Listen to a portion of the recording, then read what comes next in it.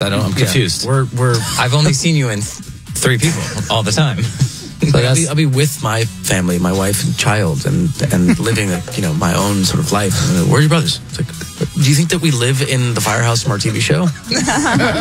Yeah. But see, that happens all the time when we're out. But I think it's just people don't know what else to say. Yeah. And it's not that. Where's Kelly? I get that they find it. I don't find it annoying. It's just like I just feel like people just try to make conversation. It does happen though, like on social media. If we do a video or something and there's 4 out of the 5 of us, the only comment is, "Where's JC?"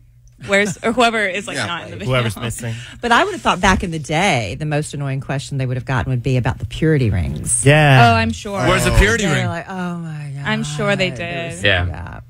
All right, so Ellen DeGeneres gave up daytime TV in 2022 after she was accused of creating this toxic workplace. It's never been the same. That's where toxic started catching on. That You think so? buzzword, Or toxic. cancel started catching on for sure.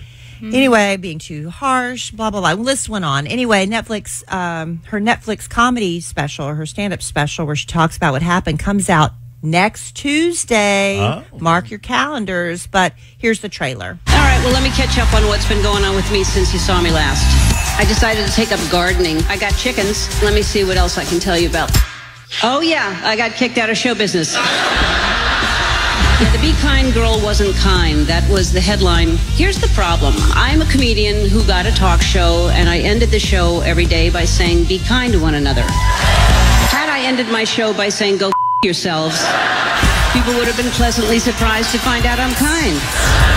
I didn't go into this business for money. It was about healing my childhood wounds. I thought if I could make people happy, then they'll like me. And if they like me, I'll feel good about myself. And all I can say about that is thank God for the money. But she's still funny. Yeah. But do you hear the sadness in her voice? Yeah. You can hear it. And the resentment and... Because she did so much good on that show. She did so much good. Her tone of voice in that was like you can hear the undercurrent of And anger, daytime disappointment. TV talk shows have not been the same. There's nothing like Ellen's show. Kelly Clarkson's doing well. No, yeah, of course. But it's not Ellen. And nothing's going to be like Ellen's show. No. Yeah. Everything has to be different because if you copied it, people would be talking crap. She just brought something that was just so special. She did. We took it for granted. And now it's gone. And now it's gone. And Ellen's bitter.